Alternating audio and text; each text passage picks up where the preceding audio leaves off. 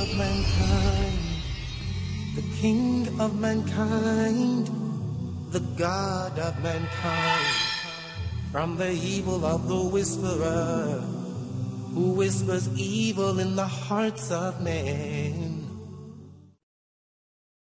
Assalamu alaikum wa rahmatullahi wa barakatuh. This is your brother Yahya Ibrahim once again. Alhamdulillah, we're looking at life lessons from the Qur'an, a study of Surah Taha and the life of Musa alayhi salam. And we're, on verse number 2 now, we're beginning to get into this beautiful chapter. We've come to know that the surah, it's a Meccan surah, and the Prophet is the one who is primarily being addressed. But the address for the rest of the surah is all humanity. Ya Rajul, O mankind, O people, pay attention to this. Allah subhanahu wa ta'ala then says, speaking to the Prophet directly, مَا أَنزَلْنَا عَلَيْكَ الْقُرْآنَ لِتَشْقَى. It was not to distress you, O Prophet of Allah, that we sent down the Qur'an upon you or to you. Now I want to pause here for a second. Why is Allah subhanahu wa ta'ala negating something? Why is Allah saying that this isn't the reason for the Qur'an? Well, the reason, the sabab of the nuzul of these verses were 3 people visited the Prophet ﷺ. And they were the most of notable people in Quraysh. Abu al-Hakam ibn Hisham, who the Prophet would refer to as Abu Jahl. Al-Walid ibn al-Mughira, who's the father of Khalid ibn al-Walid, who Allah would send verses in the Qur'an condemning him to Jahannam. And Abu Sufyan, who later would become a believer. He's the only one who comes to believe, radiyallahu anhu wa ardah, after his coming into Islam. The 3 people, they came to the Prophet ﷺ both in ridicule and in regret. They said to him, قَدْ أَشْقَيْتَ نَفْسَكَ يَا Muhammad. Ya Muhammad, you've burdened yourself. Why did you do this? Had we known you had this talent, see, they assume that the Qur'an is just from him. Had we known that you had this Qur'an and you had this thing, if you had come to us, we could have made you rich. We could have used this. We could have used this talent to rule over all the Arabs. We could have, spoken these words and, we could have attracted more people. But you've done this the wrong way. You've made yourself against us. You're standing all night to pray. Why? No one sees you. Why are you doing all that? قَدْ أَشْقَيْتَ نَفْسَكَ.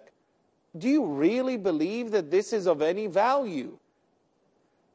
And Allah is the one who defends the Prophet ﷺ. مَا أَنزَلْنَا عَلَيْكَ الْقُرْآنَ لِتَشْقَى. Allah says this Qur'an can never bring about distress. The essence of the Qur'an, and this is al-mafhum bil-mukhalif. In the language of the Arab, you understand something more clearly by knowing what opposes it. So when Allah subhanahu wa ta'ala says, I didn't send the Qur'an to distress you, what Allah is actually saying and implying quite clearly is that I sent this Qur'an to relieve you. It's not to distress you, meaning, Ya Muhammad, it is only for your relief. It is only for your good. It is only for what will bring you happiness. We need to take a life lesson.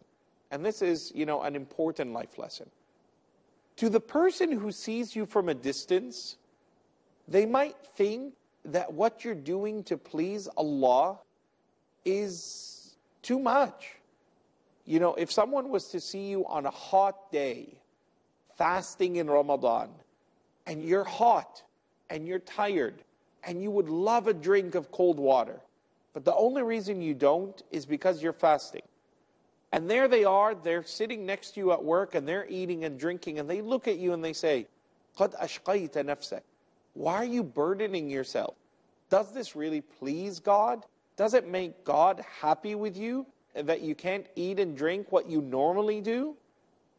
What they don't see, and what people forget, is for a human being to feel value, they need to strive for something. So when Allah says it's not to distress you, meaning that whatever you endure for me, O Muhammad, whatever you endure for me, O Ummah of Muhammad sallallahu alayhi wasallam, then no, it isn't for distress because I wanted to make things difficult for you. It's actually better for you. And I want you to think of this statement, a life lesson for you.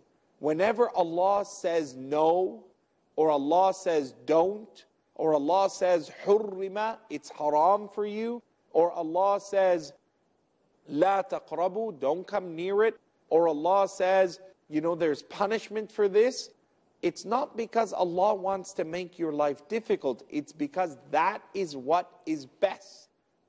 Stay away from the haram because that is what is best. Do what is good because that is actually what is best. Don't be enticed with the haram, even though it might look easier.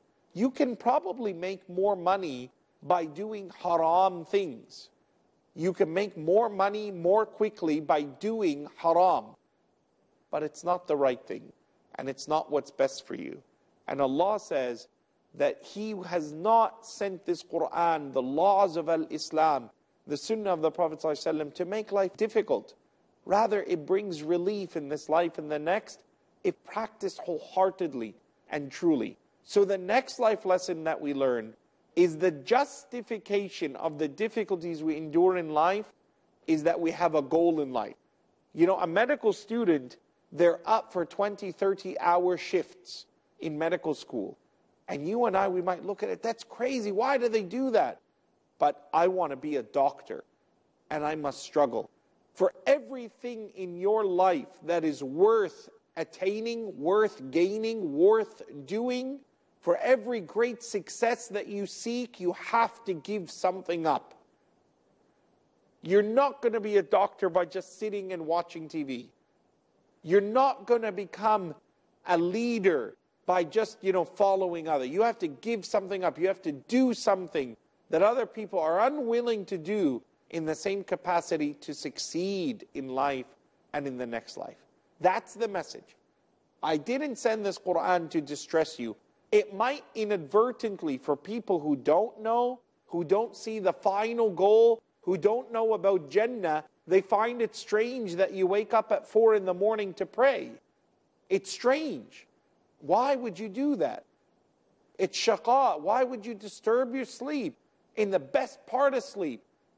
Because إِلَّا تَذْكِرَةً لِمَنْ يَخْشَى. Because the Qur'an and Islam is only a reminder for the one who has khashya, who has awe and love and hope and fear of Allah. It's for the one who's sincere with Allah. And that third verse is a very important verse for us. إِلَّا تَذْكِرَةً. It's only a reminder. This is the first place. Remember I told you in a previous episode that there are 10 places in the Qur'an where Allah talks about remembering and that mankind is forgetful. Why are we named insan? Insan comes from nisyan, forgetful. We forget Allah. Nasullaha. They forget Allah. Insan, you and I as human beings, we forget the majesty of Allah. We forget what Allah demands of us. We forget what is necessary to give to Allah subhanahu wa ta'ala in worship of Him because of who He is and what He is deserving of, and that our worship doesn't honor Him or magnify Him more than He already is subhanahu wa ta'ala. And by not worshipping Him, it doesn't tarnish Allah or make Allah less than who He is. Illa tadhkira. It's a reminder. For who? Me and you. But is it for all human beings? No. Who benefits from the Qur'an? Is it everyone? Is everyone who picks up the Qur'an? There's a lot of people who know the Qur'an inside out in different languages, but it's of no benefit to them. Because it is liman yakhsha, for the one who has khashya, taqwa, piety, submissiveness to God. That beauty of unraveling the meaning of the Qur'an is not open for everyone who just simply reads it. It's intentionally kept for those who honor God. Look at the verses of the Qur'an in Surah Al-Baqarah. Allah says, Alif Lam Mim, ذَلِكَ الْكِتَابِ. This book, لَا رَيْبَ فِيهِ. In it there is no doubt. In it or about it. Hudan. It's a guidance. But for who? لِلْمُتَّقِينَ. For those who possess taqwa. Not لِلْعَالَمِينَ, for all humanity, for all that exists. No. The Qur'an is not going to be understood by everyone. لِلْمُتَّقِينَ. The one who will benefit for it is the one who has piety, humility, love of Allah and the maker of the heavens and the earth. And therefore, tadhkirah. The Qur'an serves as a reminder. Everything in the Qur'an, we know it in our heart. We know not to do wrong. We know al-halalu bayyin wal-haramu bayyin, as is in the hadith in Muslim. The Prophet ﷺ tells us, halal is clear, haram is clear. Well, everyone knows right from wrong. Don't lie, don't steal, don't commit sexual immorality. Everyone knows what it is. But the Qur'an's a reminder, an eloquent reminder. And the one who will hear the reminder and understand the reminder, تَذْكِرَةً لِمَنْ يَخْشَى, the one who has within them khashya. That word is powerful. The word khashya, it's not just simply the one who's afraid of Allah. And khashya, it's not an emotional fear. Khawf is emotional. And there's places in the Qur'an where Allah will say to Musa, قُلْنَا لَا تَخَفْ, don't have fear. Fear is emotional. You know, you're afraid. It's inside all human beings. We have the capacity to be afraid. And it can paralyze us. Khawf is different to khashya. Khawf is not an illogical fear. It's a calculated understanding of why I should fear something. That's the difference. I hope you join me after the break as we continue with our discussion of Surah Taha. Join me again, inshallah, shortly after this short break. In the name of Allah. He faces. My question is I have two questions. He listens. My question is about the beard, about Imam Mahdi. What other people believe in. He answers. So number one is the help of Allah.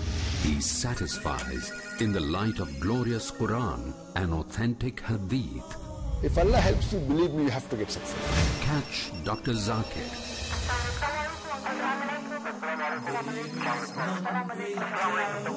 Then you have the next call, please. To get convincing and valid answers in Dial Dr. Zakir every Thursday at 6:30 p.m. and repeat telecast at 9:30 a.m. UK on Peace TV. Where truth is hidden, misleading quotations create confusion. Where truth is hidden, lack of knowledge and wisdom cause upheaval and commotion. Where truth is hidden, manipulated scriptures and twisted facts emerge. This very hidden truth creates false propaganda, mayhem, chaos, disorder, and turmoil in our lives and the world order. But is there anyone with courage and wisdom? What is the truth, and who has the courage to expose it?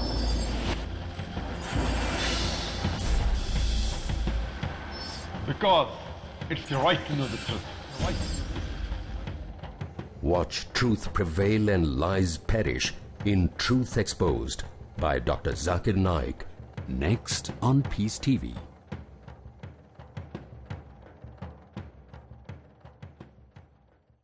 In the name of Allah. Assalamu alaikum wa rahmatullahi wa barakatuh. This is your brother Yahya Ibrahim once again. Thank you for joining me back. Alhamdulillah, we've been proceeding it with Surah Taha. We've come to understand that Allah subhanahu wa ta'ala has made this Qur'an tailored for particular individuals. It's not for everyone. And in Surah Qaf, Allah subhanahu wa ta'ala says, it's not for everyone to benefit from, that it will affect them. Surah Qaf, Allah subhanahu wa ta'ala says that this Qur'an is a dhikr, and that this dhikr will be understood by liman kana lahu qalb, by the one who has a heart that is awake. Aw alqa as-sam'a, the one who gives it its full attention. Wa huwa shaheed, and third, the one who witnesses its truthfulness and doesn't deny it before studying it. Those three things, whenever they come together in any one person, they believe in Allah. Those three things. Their heart is soft. They don't have an audacity towards Allah. They're not rebellious against the concept of a creator and an ultimate power behind all things. 2, they give it its attention. They want to study it. They want to know, what does it say? And 3 is that they don't deny it before giving it a chance to impact their life. تَذْكِرَةً لِمَنْ يَخْشَى. تَنْزِيلًا. The next verse. This Qur'an is تَنْزِيلًا مِمَّنْ خَلَقَ الْأَرْضَ وَالسَّمَاوَاتِ الْعُلَى. It's a revelation from high above, from the one who created the earth and the high heavens. It's a beautiful verse. This verse is the only one like it in the Qur'an. In all other places in the Qur'an, Allah always talks about the heavens before the earth. As-samawati wal-ard. But here, Allah talks about al-ard was-samawat, and then the heavens, al-ula, the high heavens. And it's a peculiar reason, and we're going to focus on it as a life lesson. First, the Qur'an is tanzeelan. The Qur'an was brought down. And the word tanzeel, it's not just nazal. It didn't just come all at one time. It's tanzeel, meaning it came down in bits and pieces, in stages and steps. It came down munajjaman, according to particular reasons and particular times. It wasn't just one sentence that was sent to the Prophet Muhammad ﷺ, jumlatan wahida. Rather, it came down in parts at times, and Allah subhanahu wa ta'ala would raise some of it and keep some of it and send others in its place of what He had raised. مَا نَنْسَخْ مِنْ آيَةٍ أَوْ نُنْسِهَا نَأْتِ بِخَيْرٍ مِنْهَا أَوْ مِثْلِهَا. So, tanzeelan, it's come down. So for it to come down, someone's got to bring it down. And all of this really clarifies what the word Qur'an means. Whenever we hear the word Qur'an, what comes to mind and what the technical definition of the Qur'an means is that it is kalamullah. It is the true word of God. Al-munazzal, that is brought down. Ala qalbi Muhammad, on the heart of only Muhammad, only to Muhammad ﷺ. Biwasitati Jibreel, through Jibreel, no one else. Al-muta'abbadu bitilawati. You earn reward by uttering it and reading it. It's the only document on earth that when you pick it up and read it, it earns you a hasana, a righteous deed for every letter. Alif, lam, mim, alif harf, lam harf, mim harf. Alif, lam, mim, 30 hasanat. Each hasana is 10 times its amount. That isn't the same for Bukhari or Muslim or the hadith books, right? It's significant. Al-muta'abbadu bitilawati, al-mahfudhu fi as-suduri wal-masahif. It is gathered in the chest of people and in the mushaf. Anyone who says that there's a letter that's changed from the Qur'an, or even a vowel that's changed from the Qur'an, disbelieves in Allah. Because the Qur'an is guarded in the hearts of people and guarded in the bindings of the mushaf. Walillahi alhamd. Tanzeel. So one of the definitions of the Qur'an is that it is a revelation. It's come down from above through Jibreel. Tanzeelan mimman, from the one. It's not tanzeelan min Allah. It is from the one. Mimman, only Allah. خَالَقَ الْأَرْضَ وَالسَّمَاوَاتِ الْعُلَى. The one who created the earth and the high heavens. The Imams, they disputed as to why, the earth was put in this verse before the heavens. And the answer that seems to be, alhamdulillah, and most prevalent and makes the most sense to me, wallahu a'lam, is that the earth, the Arab at the time of the Prophet, these Bedouins, if you were to tell them, look up at the stars and the moon, the Prophet says to us in another hadith, the reason we look for the moon and don't make the calculations is because we are an ummah that is ummi. The Arabs, they were a people who were illiterate.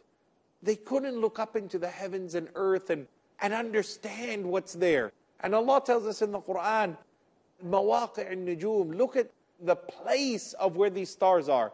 وَإِنَّهُ لَقَسَمٌ لَوْ تَعْلَمُونَ عَظِيمٌ. And I vow by the stars, because if you knew where the stars were and what they are, you would understand their magnificence. And Allah tells us in the Qur'an, لَخَلْقُ السَّمَاوَاتِ وَالْأَرْضِ أَكْبَرُ مِنْ خَلْقِ النَّاسِ. The creation of the heavens and the earth is a more miraculous, more amazing creation than the creation of you human beings. We sometimes look at ourselves as being the greatest thing that's in this world, but that's not the reality.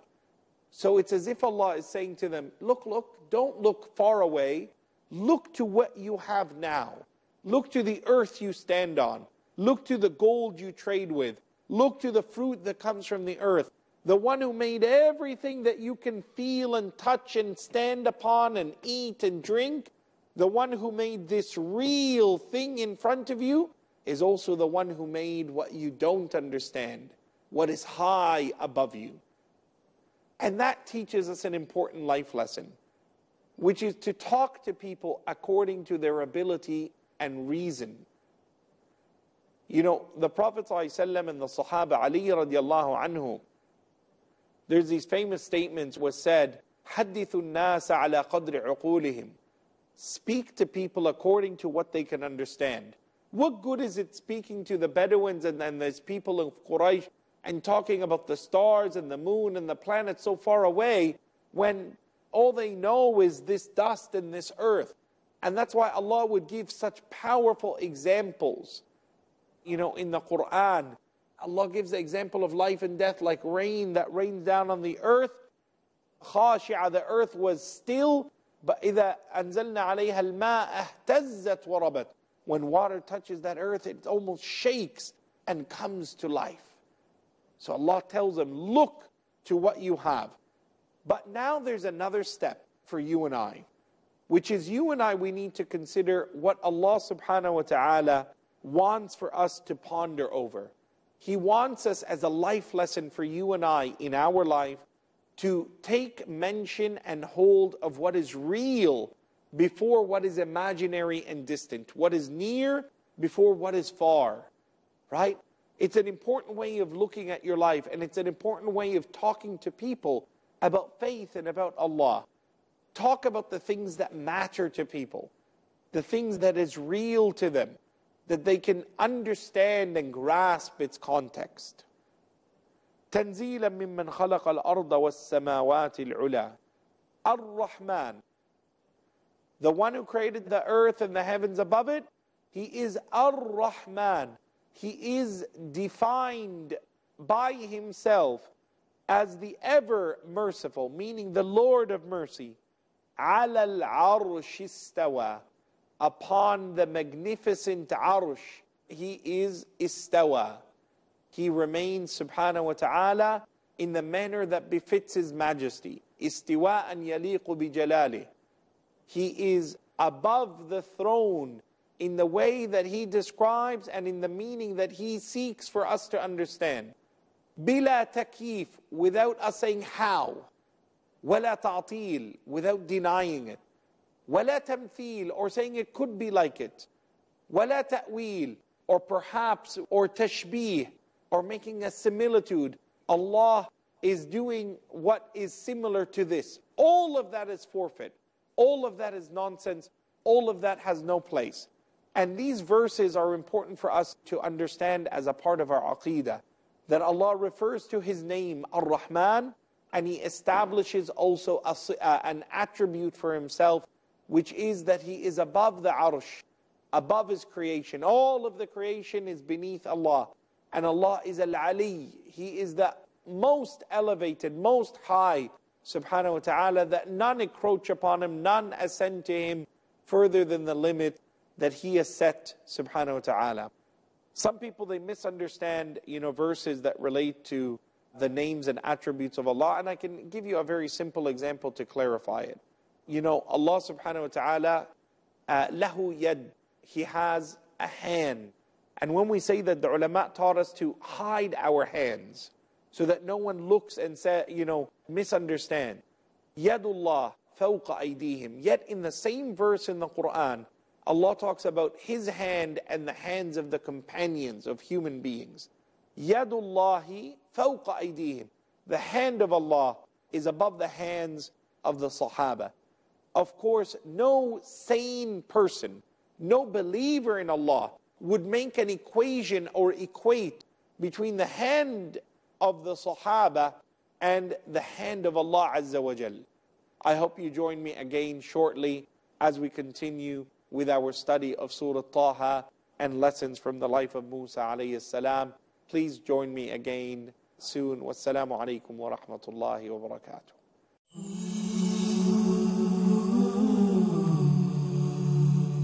In the name of Allah, the most gracious, the most merciful.